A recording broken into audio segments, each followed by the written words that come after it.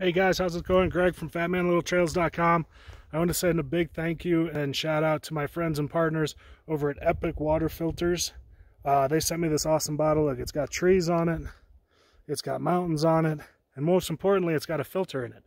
So if I need pure, clean, safer water and I'm out on a trail like this, just fill this up, let the filter do its work, and I've got safer water. If you're at home and you want to tap water that's safer and cleaner, go ahead and try it there at home. Check the link below if you want to learn more about Epic Water Filters. Thanks again, guys. This is great.